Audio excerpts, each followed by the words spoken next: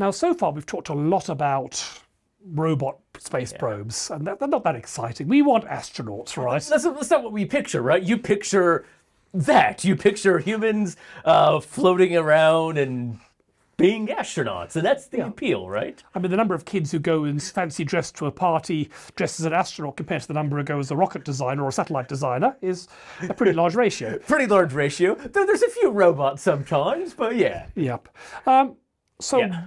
What's the point of putting humans to space? And this is something I think is always brought up, right? You know, because robots, they can do everything essentially a human can do now. They're cheaper because, yes, you have to build a robot, but humans are expensive to maintain, as we're going to explore. Yeah. And they survive better. Yeah, I mean, in the early days, people thought there were things that, back in the 1950s, there were things that a human could do that no robot could do. That's really not the case anymore. And even then, actually, even back to the Gemini rockets, they were entirely controlled by a computer. Yes. The astronauts maybe just press the button, mark land. Yeah. But there's actually no way a human would have enough reaction speed and mathematical ability to land the thing by itself. Exactly, that's right. And if you put humans in space, you have to supply them food, air, water, keep them at the right temperature. And if something goes wrong, as we're going to explore in the next section, if you lose a robot, no one's going to be sad over that. So why put humans in space? Is it just a waste, some sort of irrational, economically stupid thing to do? Look, I mean, firstly, there's always a discussion about colonization itself. Are we going to move to space?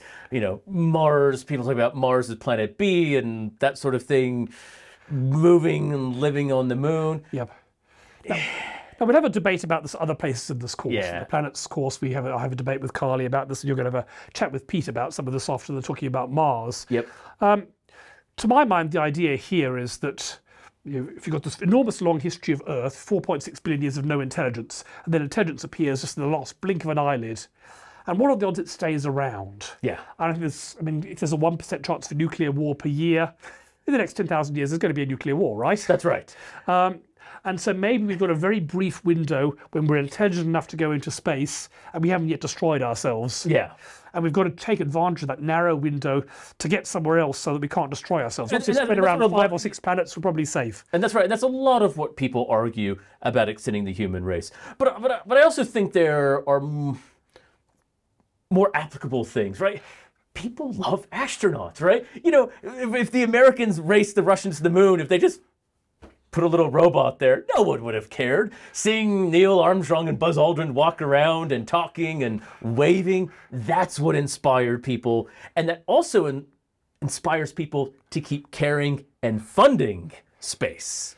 Yeah, and I mean, if you do a cost benefit for the Apollo missions, they always talk about the spin-offs that came from them. Yeah. But I think really it was a national pride. It was.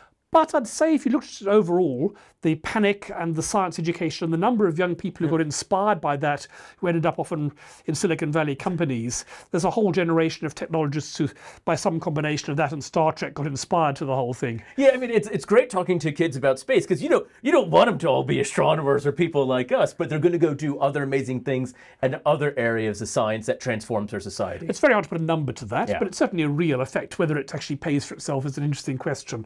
But this is one of the few bits of science that's inspiring enough to get people to do the hard slog of multiple years of physics and maths at school. And you're not going to do it by seeing a robot do it. Yes.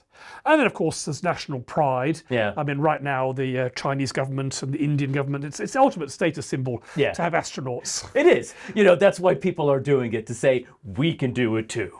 Yep. So it's an end in itself. We're not doing it because humans are good at doing anything. Robots can do almost everything better than humans in space. Even on Earth, they can beat us on most things.